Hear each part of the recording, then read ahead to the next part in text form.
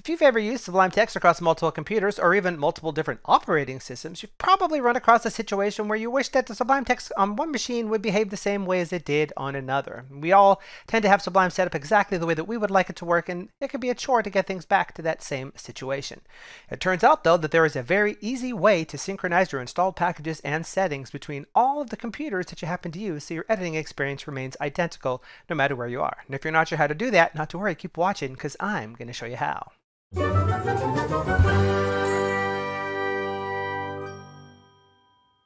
Hello fellow Sublime Text fanatics, Oda here, and welcome to this week's video where we're going to be talking about how you can take the settings and packages that you have installed in one copy of Sublime Text and synchronize them across to another. There's a few reasons you might want to do something like that.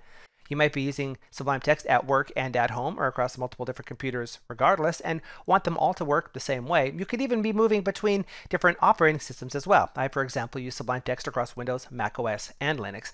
And once you get something set up, you want all of the instances of it to behave exactly the same way. It makes for a more seamless editing experience. And Sublime Text actually makes it pretty easy to do something like this. Now, there are multiple different ways for you to synchronize files across different systems. You could do it by a direct file copy via some sort of file synchronization software like Dropbox, or even via a source control mechanism such as Git. We're not going to cover all of the potential possibilities for that here. What we are going to teach you, though, is exactly what files you need to move and where you need to put them when you move them, and everything else will take care of itself. And if you use package control, and you really should be, then it also has documentation on how to do this for a few other different things as well, such as using Dropbox, and I've linked that down in the description below. Now, the files that we want to synchronize are the contents of our user package. This is the place where Sublime will automatically store key bindings that you modified, settings that you modified, whether those be global defaults, syntax specific, or even specific settings for particular packages. And when you create build systems, they end up in this location as well. Part of the reason for that is to make it easier to do what we're doing here right now and keep our settings all intact. And it's also the reason why if you want to modify a build system that ships with Sublime Text, it's usually advised to create your own based on it rather than overriding the default, because overrides don't go into the user package. And if you're not sure what overrides are, not to worry, because we're going to be talking about that in an upcoming video as well.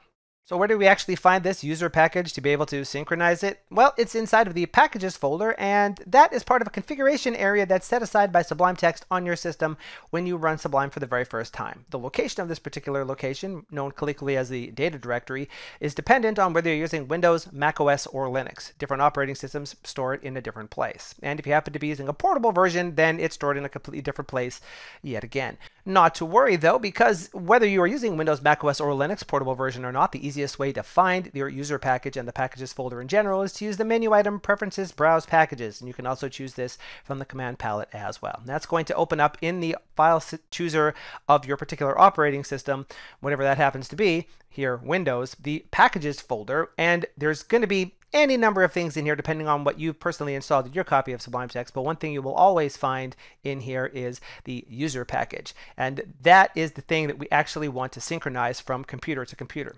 Essentially, what we're going to do is take the contents of this folder and copy it to another system. And that could be a system that is the same operating system as this or something completely different. It doesn't really matter. And if you happen to be using package control will automagically make sure that the installed packages that you have get synchronized to the new machine as well. And keep watching to find out more information about that. And as we said, there are multiple potential ways for you to synchronize files across different systems. Manual file copies, services such as Dropbox that sync folders automatically, and using a version control system such as Git being amongst the three most popular. And in the case of version control systems, they provide you extra control over what gets synchronized and when the synchronization actually happens, which could potentially be beneficial depending on your use case. When all is said and done, the important thing is that the contents of the user package gets copied across to another system. The mechanism by which that happens doesn't really matter. But there are a couple of things to be aware of.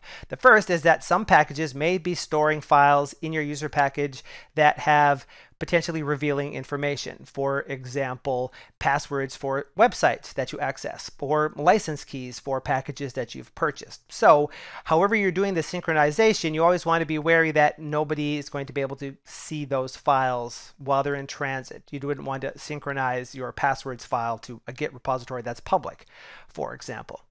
The other thing to be wary of is that packages can generate files into your user package that they need, such as color schemes or other data support files. These should always be safe to synchronize across systems. However, if you happen to be using a synchronization method such as Git, where you have to specifically specify files, there may be some files that change so frequently that will be a pain in the butt. So that's something to be wary of. That's sort of a package by package basis thing. An example of a package that does something like that is package control. And if you look in the documentation linked down in the description, it has more information about the files that you should probably exclude. So we know that we need to copy files and we know how to find these locations. The synchronization between systems is as easy as making the files go from point A to point B. For our example case here, we go to the folder that we previously opened in this copy of Sublime Text that shows the user package. I'm going to right click on this and choose to create a zip file named user.zip of all of the contents of my user package. Again, this has all of my configuration of Sublime Text, all my settings, all my customizations, everything is stored right now in this one zip file. So I'm going to copy this file, close this particular window. Now over here, I have a copy of Sublime Text that is a portable copy that is completely bone stock. So when I start this up, you can see everything is at the default. And I'm going to do the same thing here. I'm going to use the preferences browse packages to get to the packages folder. Now we can quit this copy of Sublime Text temporarily because we're going to be modifying its configuration. Paste the zip file in place alongside of the user package in this particular example and extract it out. And if we get any notification about files that are going to be overwritten, that's okay because we're synchronizing our settings. We know we want the new ones. You, of course, would probably want to take care of something like this happens to make sure that you're not going to accidentally clobber over something that you intended to keep. And once this operation is done, that's it. This copy of Sublime Text is now configured identically to the previous one. It's literally just that easy.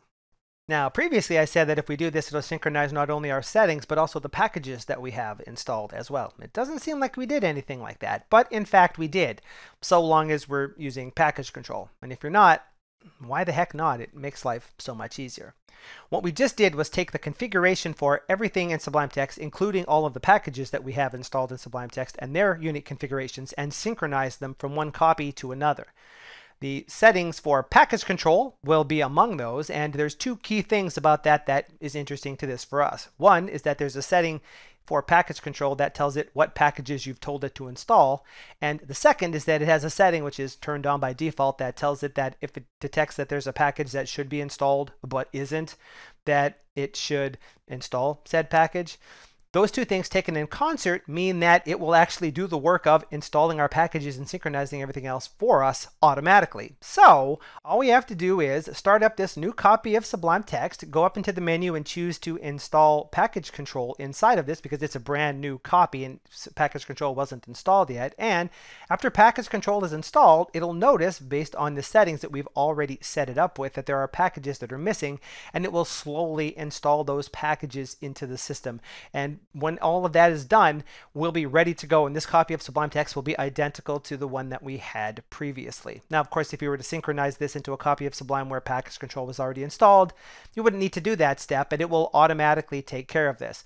In fact, it also has a setting that will remove packages that are installed that aren't in the list. So if you synchronize this to a system where you used to be using a package and now you're not, it will also take the other package away, which is quite neat. And that is as easy as all of this is to synchronize things across. Now, of course, in this example, we just use a simple zip file, but again, you could do this with Dropbox, you could do this with Git.